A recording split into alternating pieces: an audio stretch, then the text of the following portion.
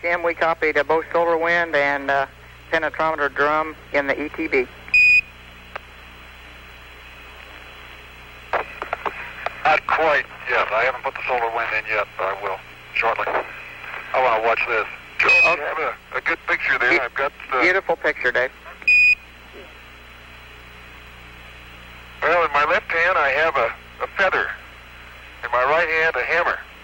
And I guess one of the reasons we got here today was because of a gentleman named Galileo a long time ago who made a rather significant discovery about falling objects in gravity fields.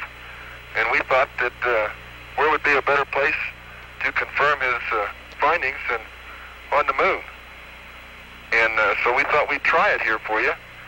The feather happens to be appropriately a falcon feather for our falcon.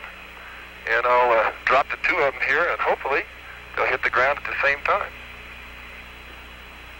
How about that? Which proves that Mr. Galileo was correct in his findings.